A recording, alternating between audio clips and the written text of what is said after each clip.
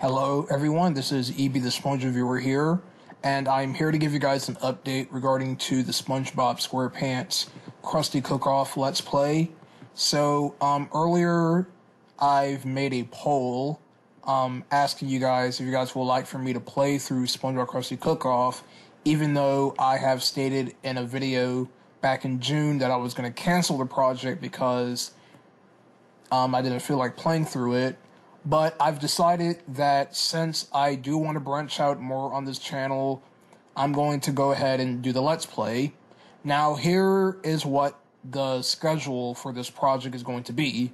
So, I am not going to start this game right away. It's because that there are some other games that I would like to cover over on my main channel first, before I consider doing Krusty Cook-Off.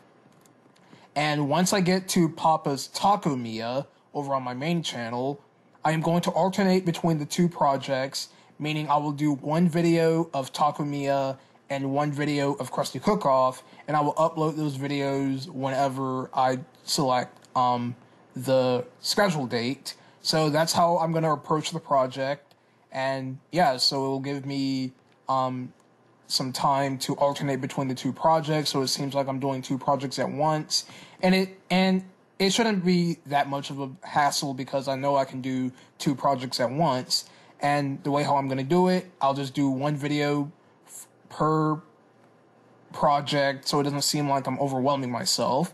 So that's what is going to approach with this series. So that's all I'm here to let you guys know. So I will inform you guys in the community post whenever the first video of Krusty Cook-Off gets released and made and whatnot.